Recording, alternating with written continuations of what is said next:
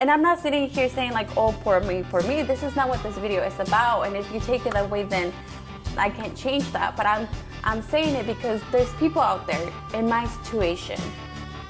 And when I was in that situation, I was like, OMG. Hola, mi nombre es Beatriz, and I go by Veggies Only _chica. I want to start off by saying thank you for following me if you already are, and if you're new to my channel, welcome. I am excited to share this video, and I'm also nervous. I'm excited because I wish I had come across a video like this one a few years ago, but I'm also nervous because it means that I'm sharing this with such a large audience that I have not done before. I started this channel because I am undocumented.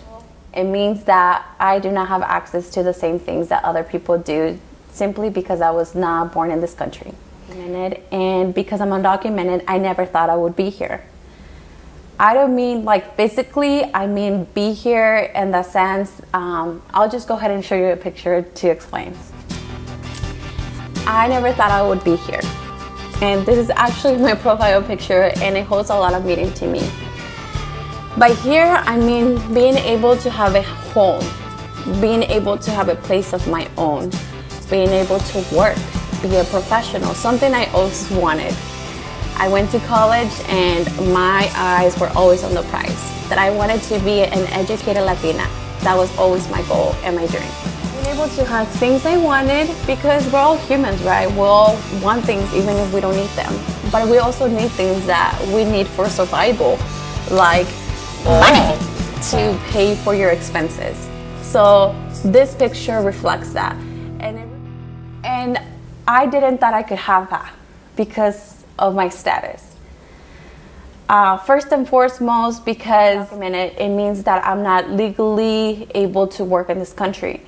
And it puts you behind and makes everything else in life so much difficult, because working is sort of like the foundation and the premise to be able to be an active and contributing member of society, and also to look out for yourself and the people that you love.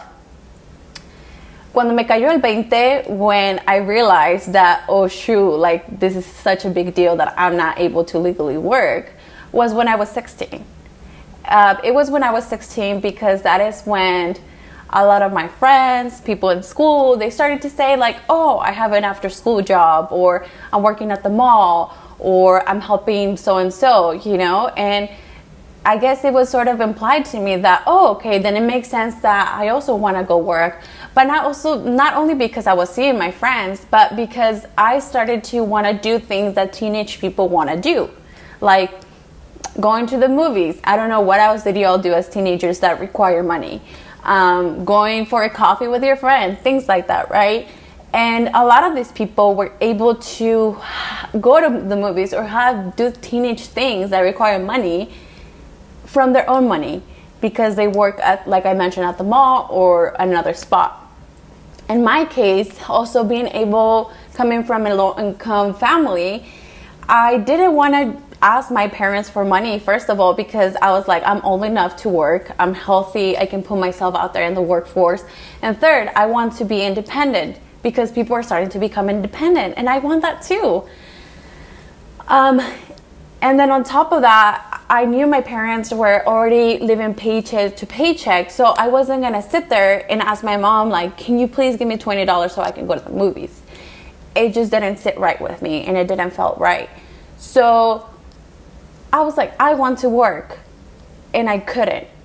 Of course, there's other jobs out there that you can work under the table, etc.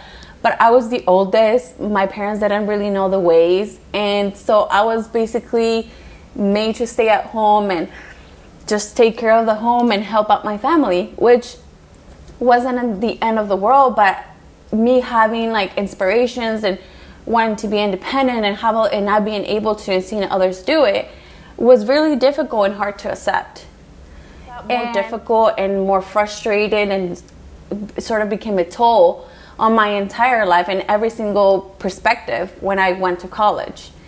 In college, why? Because obviously when you're in college, a lot of people, I think most people, they're building themselves as professionals and gaining the skills not only in their classrooms but also outside of class through internships, jobs, whatever it is, to financially sustain themselves, but also to build up their resume so that when they graduate, they can have a good paying well job and launch their careers.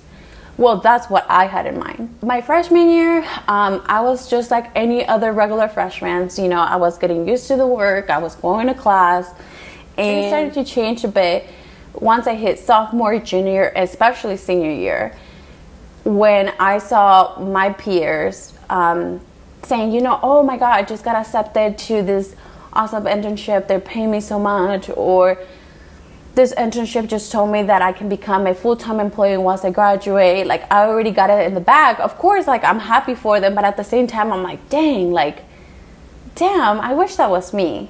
And, you know, and it's even more frustrating because it's not because I'm lacking the skills or there's something that I'm lacking that, like, that I can fix. It was something that I couldn't fix, right?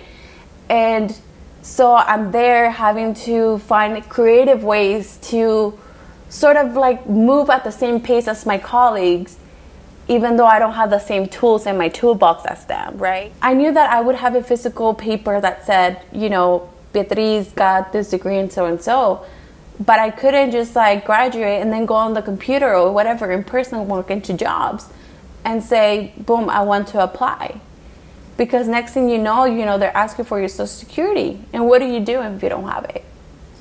And I'm not sitting here saying like, oh, poor me, poor me. This is not what this video is about. And if you take it that way, then I can't change that. But I'm saying it because there's people out there in my situation. And when I was in that situation, I was like, OMG. Because I know that those people are going to be like, damn, like I relate to you and I'm glad that I'm not alone in this. But even if you're not undocumented and you're not going through this, I'm pretty sure you had a similar situation where you felt some kind of frustration or you felt like you weren't gonna get out of that hole. You know? Sometimes we just need to see somebody doing it or making it or whatever the case is to be like, you know what? Like, I was feeling down, I was not feeling motivated, but you know what? I got it.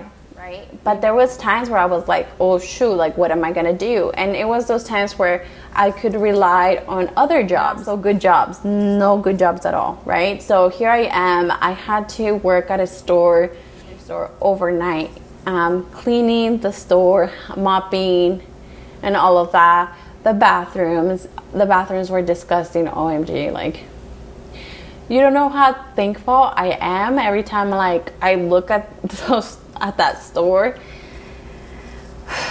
And then I look back at my life now, and again, why this is so special to me. And I look at this and I'm like, wow, like I'm getting to work sitting on a couch on my laptop. Like, it's huge to me, you know? I was seeing my peers either get a car, or even if they don't have a car, they were driving. They had their driver's license. You know, back in the day when you get your license, you post about it, you're like, oh my God, I just got my license. Like, it's a huge deal. It's like, I can't think of the word. It's like sort of like a status quo, like, look, I'm becoming independent, right? And even if I had a car, right? Let's say I got a car somehow, and I was driving, and for whatever reason, I got stopped. I would get my car taken away because I don't have a license, depending on what caused me to get stopped in the first place, right? So in my situation, it would have been bad, but just imagine somebody who has a family and they got stopped, they don't have a license, their car's taken away, they're struggling financially. Like, you imagine like how much stress that would bring onto their family and how much behind that would put them in like rent or their bills or whatever. And to not get a license wasn't only bad because of those reasons that I just mentioned, but also it meant that I had no ID, and I had to rely on other things. So this is not the end of the world, but I just want to mention and picture to you what a day to life and what that meant for me. So for instance, you know, I'm a 19-year-old, 18-year-old, I don't know what age I was, but you know, I'm hanging out with my friends. It's a time where people want to go and try things, like go to the club, right? So here I am going to the club, and obviously you need an ID when you're going to the club because they have to check your age, right? So I have my friends here pulling up with their IDs, feeling all cool and grown. And obviously I didn't have one, so I had to rely on my passport from my country. So you can imagine like how embarrassing it was to be like trying to be cool and all and be like pulling up with this big old booklet and be like, here's my ID. Like, you know, it was something that I dreaded, that I didn't want to go through. And I'm like, can I just have a regular ID, you know? So little things like that. Sometimes it can feel so small, but sometimes it could also make you feel very different and not included. And undocumented, or even if you're not, you're probably looking at me and you're like, damn, she's just like talking about this, like she's taking a walk in the park and she's talking about how she like cut her hair. Now, I've been open about my status for a couple of years now, and I've also taken the time to process what it means. I'm not in the same situation that I was back in those days, right?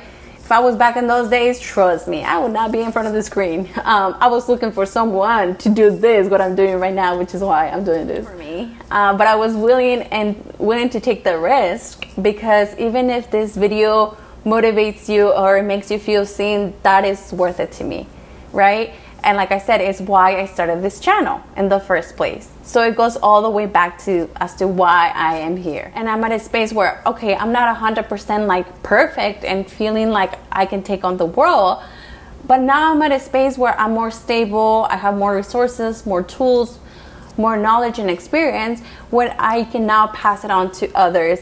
And then at the same time do what I love. And something that I really love is engaging with people, making new relationships, sharing things about my life. So I hope you like my vibe and you like what I'm bringing to this channel here. And I hope that you subscribe and like this video so that I can remain on the web.